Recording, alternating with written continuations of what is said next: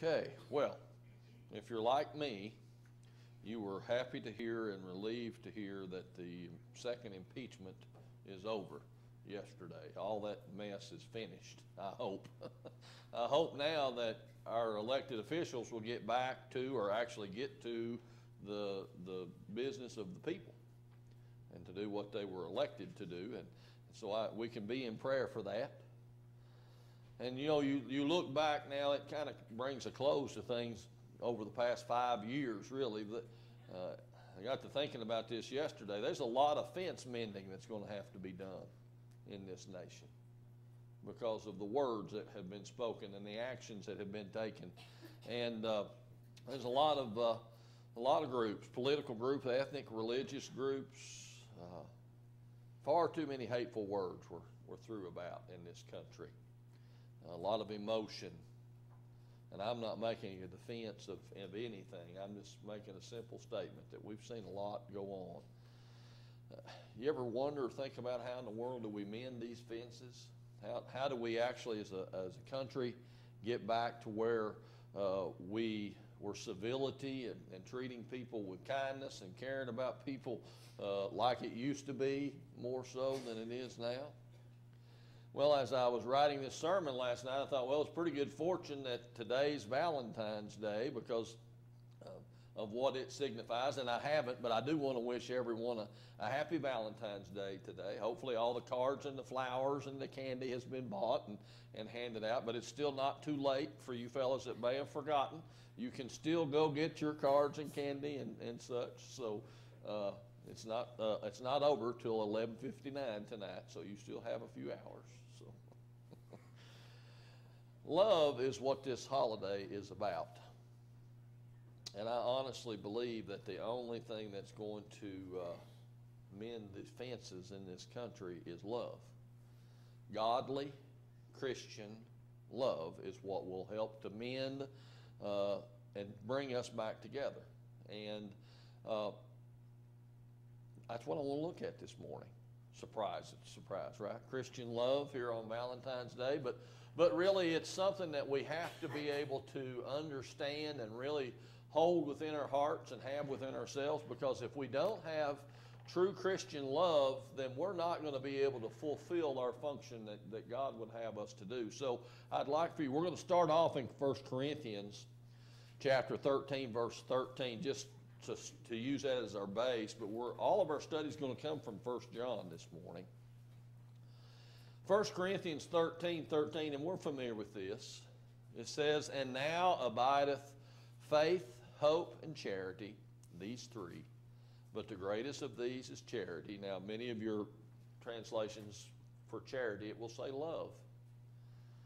The greatest of these, faith, hope, and love. The greatest is love. And for us as a Christian, that's what we have to be reminded of and have to remember and have to put into our hearts, actually, is the greatest thing that we can have is love. Because if we even remember what Jesus said when asked, how he replied when he was asked, what is the greatest commandments? And he said, love the Lord your God with all your heart, soul, mind, and strength, and love your neighbor as you love yourself. So love is central to the Christian. Love is something that we all must have. And with that, I wanted to look at the writing of John this morning and think about how that the greatest is love. So if you want to go ahead and turn your Bibles over to 1 John and think about this in this respect. I know we're getting ready to have snow, but as according to weather, when it rains, people see us with umbrellas. And when it's snow, we bundle up and dress warm. And when it's hot, we seek out shade or we seek out air conditioning, and we know that it's hot on everyone. But how is it that people see the love of a Christian? How is it that can be identified? And that's what I want. And I think John does an excellent job here into giving us some pointers. And we'll begin in chapter 4. 1 John chapter 4, verses 7 through 12. And first and foremost is our love for others. He writes in verse 7, "Beloved, let us love one another. For love is of God. And everyone that loveth is born of God and knoweth God. He that loveth not knoweth not God, for God is love. In this was manifested the love of God toward us, because that God sent his only begotten Son into the world that we might live through him. Herein is love. Not that we loved God, but that he loved us, and sent his Son to be the propitiation for our sins. Beloved, if God so loved us, we ought also to love one another. No man has seen God at any time. If we love one another, God dwelleth in us, and his love is perfected in us. So we think about what he says there in verse 12. No one walking on this earth today has ever seen God, but how will they see God except through us? How will they know God's love except that we show God's love? And that's what this whole passage is about. It's the fact that God loved us before we were lovable. Not that we were ever lovable, but he always loved us. He loved us in our sins. And that's the example for us. We have to love people. We don't love or condone sin, but we love the person in the same way that Jesus loved us. God loved us before we loved him. He loved us in our sin, not because of our sin, but just the fact that he knew that we were sinners. But he still loved us, and he sent Jesus, his Son, to be that substitute for us, to be that acceptable sacrifice for us. And our love is supposed to be evidence of God's love. And that's what we have to display to people. I think we're fortunate. I think we're some of the most fortunate people in the world to live where we live, because we've not been touched with a lot of the controversy in our area that much of our nation has seen, and that's truly a blessing. So we need to be in prayer for those that are in more difficult circumstances than we are. We need to be in prayer for those Christians that are in places where a lot of this turmoil and a lot of this hate and a lot of this fighting and stuff has been going on, because could you imagine how difficult it would be, how much of a challenge it would be as a Christian to display God's love under those circumstances? Yeah, we're really fortunate here that we don't have to really so much worry about that. Does that mean we still don't display God's love? Not at all. We do that, and we seek out and strive to do that in each way that we can. And certainly being in prayer for those other folks that maybe don't have such an easy time or live in a place where it's not such an issue. And think about this. Ask yourself this question. Would I want the kind of love that I display? Would I want the kind of love offered to me that I display?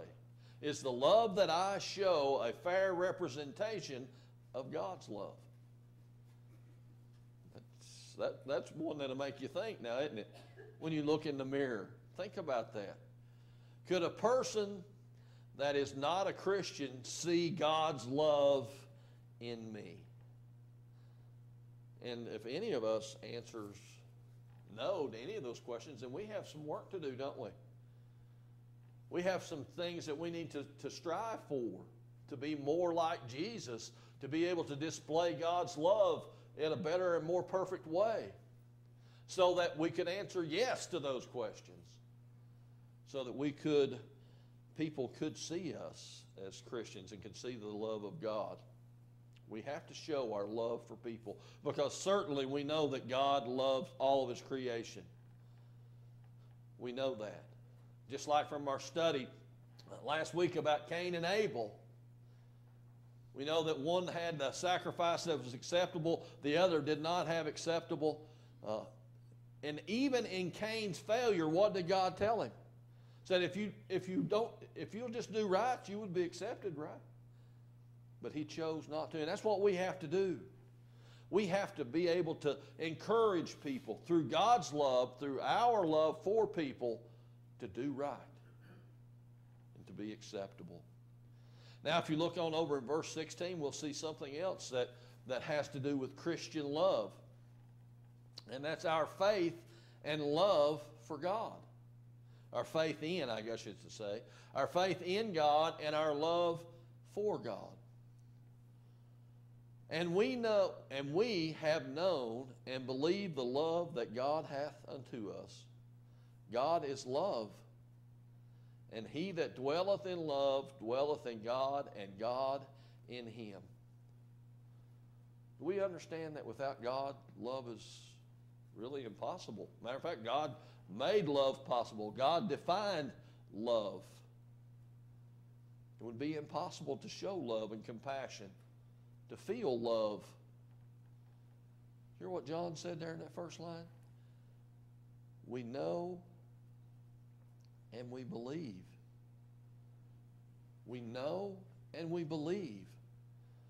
We have to have the feeling, we have to know the feeling of God's love to know it. We have to have experienced it. And once we experience that God's love, that's through salvation, of course. And we believe that. There's a direct correlation, I guess you could say, with faith in there too. The more we love God, the more trust we put in God, the more faith that we have in God. So if you have little faith, then I think it'd be reasonable to say we have little love for people. Well, I'm not saying you don't love your wife or your husband or your kids or your grandkids or nieces, whatever that may be. I'm talking about a general love of people. And there's a difference in that. I mean, we expect ourselves and know that we love our family, and that's easy to do. That's what Jesus talked about, is that we love people that love us. That's the easy part. How do you love people that don't love you? That's the difficult part, and that's what Jesus came to teach us about. That's where God's love comes into play. Because God's love allows us to love, care for, have compassion for people that do not give that back to us. Does that mean that we're not supposed to extend that? Absolutely not. Because of our faith, because of our love that we have for God, we can and will extend that to people that doesn't love us, that doesn't show compassion for us, that doesn't share our same point of view. We ever think about it that way? I mean, that's who we gather around, isn't it? We have friends, and most of the time our families share the same general point of view. But what about someone that has a point of view that's completely different than yours? Does that mean that we don't show them love? That we don't show compassion? That we don't show the same love that God has for them? Absolutely not. Even the more so. And I remind you, who was it that Jesus went and ministered to? He ministered to the people that was that way, had a completely opposite view of things.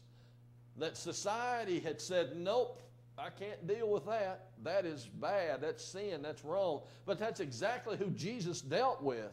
That's who he went to. Why? Love. Love's what leads us to do that. And our faith in God and our love for God should be seen by people because we're enabled to do that very thing. Our next point is very, very similar to that. It's in our daily lives. Look back in chapter 2, verses 15, 16, and 17. 1 John 2, 15, 16, and 17. Love not the world, neither the things that are in the world. If any man love the world, the love of the Father is not in him. For all that is in the world, the lust of the flesh, the lust of the eyes, the pride of life, is not of the Father, but it's of the world.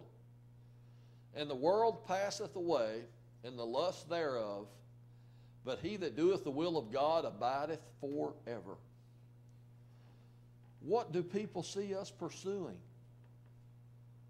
A Christian should be pursuing things that are different. Things that the world pursues things that the world holds in high value, the Christian should know, and we should display that in our daily lives, that those have no value. You can't be a fence rider. You can't have one foot in the world and one foot in a relationship with God. You know, talked about that in Revelations. That's being lukewarm. And what did Jesus say? He would rather have us cold or hot, because the lukewarm is nothing. Matter of fact, talk about spewing it out of the mouth. Cold can be made hot. The lukewarm, the fence rider, doesn't display in their daily life integrity of a Christian, integrity of God's love. Chase after the same things that people that have no relationship with God chase after, knowing that they have no more value than any other worldly thing. We're called to be different. I mean, anybody can come to church a few times a year. You can give money.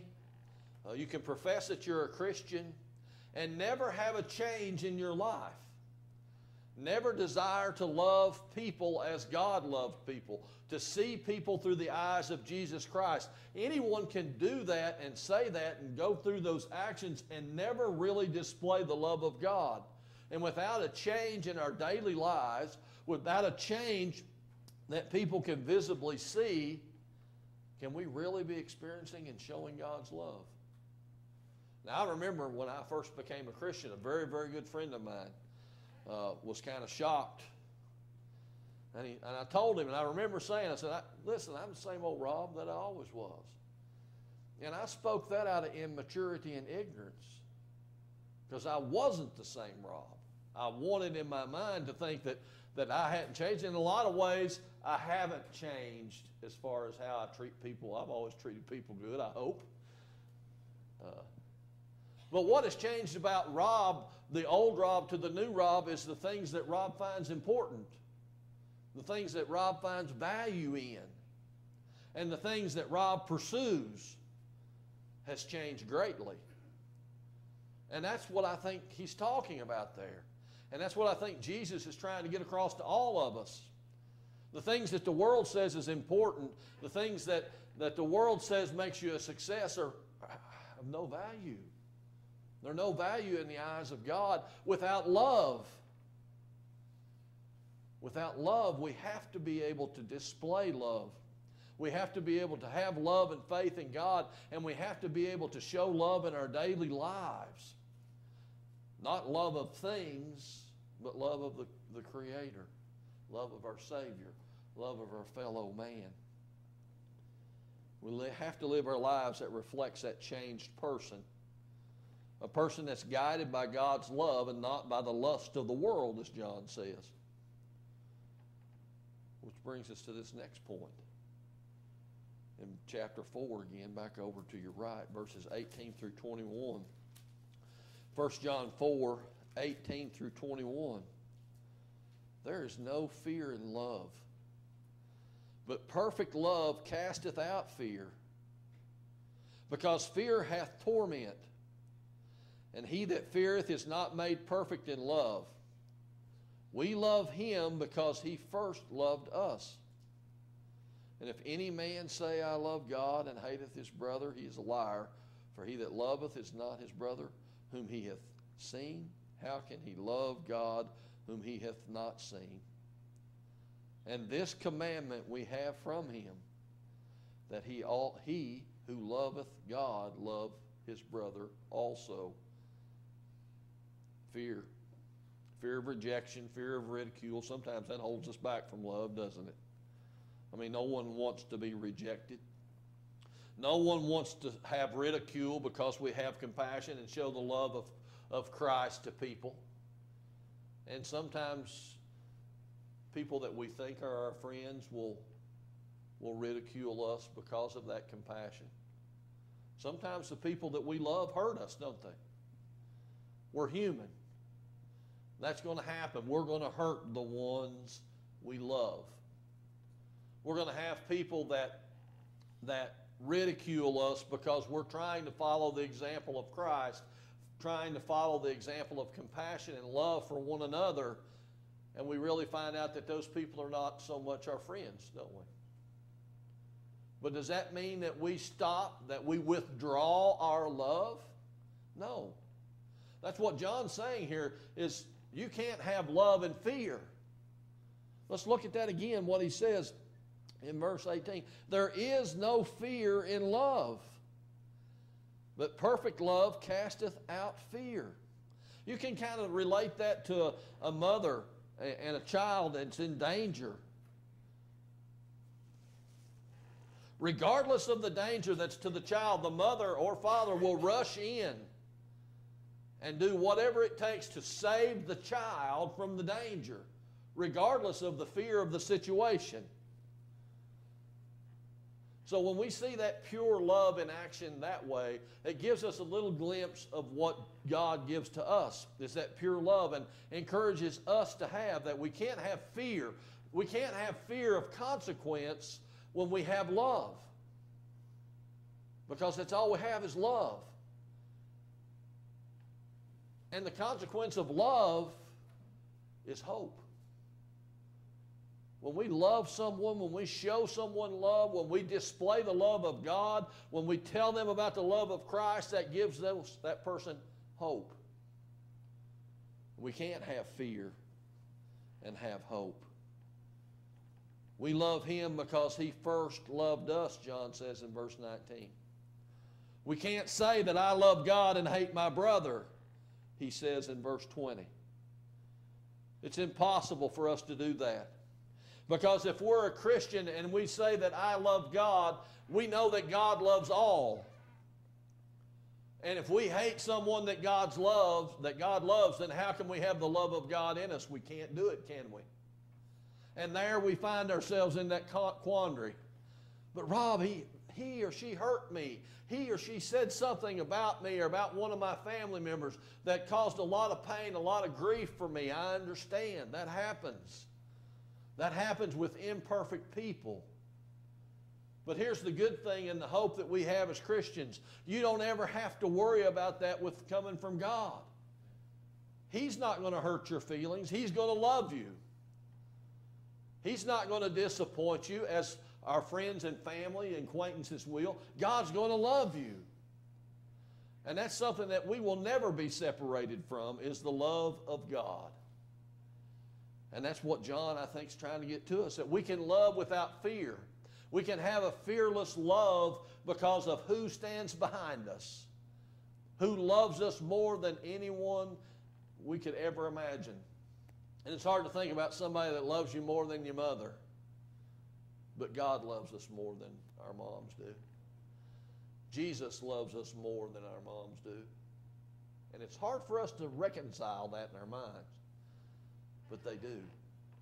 And because they have that kind of love for us, we can have a fearless love as well. We can't live our whole lives in fear. Fear of hurt, fear of ridicule, because we miss the whole example. Jesus was hurt, wasn't he? I would think he was hurt by the disappointment, by the rejection of the people he was sent to save, by even the rejection of his disciples. He was hurt by the lack of love and lack of compassion that was shown to him. Did that stop him from loving? No. He loved us all the way to the cross and beyond. He did not let the complete and total rejection of his love stop him from loving. And we shouldn't either. We should love anyway. Our love should be fearless. Which brings us to our last point. How is it that we can do that? How is it that we can have great faith and love and show compassion, show the love of God, and show the compassion of Christ to other people? Well, look over in chapter 3, verses 1 and 2. It's because we have an understanding of what will be. John chapter 3, verses 1 and 2. Behold, what manner of love the Father hath bestowed upon us, that we should be called the sons of God. Therefore the world knoweth us not, because it knew him not. Beloved, now are we the sons of God, and it doth not yet appear what we shall be, but we know that when he shall appear, we shall be like him, and we shall see him as he is. And that's our hope as Christians. That's how we can have love. Love and faith in God is because we believe what he says. We are heirs to Jesus Christ. That's what the Bible tells us. Sons and daughters of God. With the promise that Jesus returns, we will see him and we will be made like unto him, and we will see him for what he is, which is Savior, King of kings, Lord of lords, Savior of all who have accepted him as such. And we can move forward in love because we know what will be. Sadly, you ask many, many, many people today, what happens when you die? What happens at the end of the world? Many people will say, I don't know. Many people have no hope of Jesus Christ returning to call away his church. First the dead, we know what the Scriptures tells us. The dead in Christ shall rise first and meet him in the air. And then those that are left will be called up. Could you imagine walking through life not knowing what's going to happen at the end? Or to thinking that once you're buried and in the ground, it's all over, you have no hope of anything ever again? When the simple fact is the Bible tells us the truth, what will happen. And it's because of that truth that John is able to say that what we just read. Beloved, behold, what manner of love the Father hath bestowed upon us, that we should be called the sons of God. The world don't know us because they didn't know him, he says. We are the sons of God, and it doesn't appear yet what we shall be, but we know that he shall appear, and we shall be like him, and we shall see him as he is. We have an understanding of what will be. We have faith in what will come. We don't keep reaching for the back, the things that are gone, the things that are past. We don't keep trying to get hope and satisfaction out of things that are no more. We have a future. We have a future that's built out of love. We have a future that was displayed in love at Calvary's cross. That's what we celebrated when we take the communion, is love. Love's what drives you there. Just like the mother that would put herself in harm's way, risk her own life for her child, you can imagine the cross is the same for Jesus. He was not going to allow something to harm us without intervening. And the cross is that intervention. In the same way that a parent will intervene for their child's safety.